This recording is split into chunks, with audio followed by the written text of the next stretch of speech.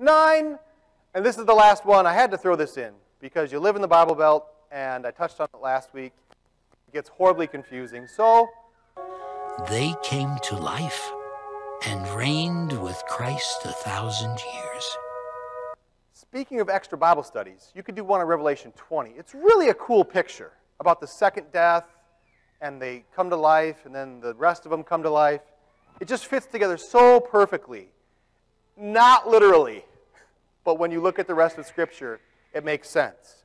And why do you not want to take those 1,000 years literally in Revelation 20, besides the fact that the context, nothing else is literal? Probably 2 Peter helps. With the Lord, a day is like 1,000 years, and 1,000 years are like a day. There you have a word study on 1,000 years in Scripture. That's it. So don't get too excited about the millennium when somebody says that their car will be unoccupied when the secret coming of Christ happens. Just go, yeah, whatever, buddy.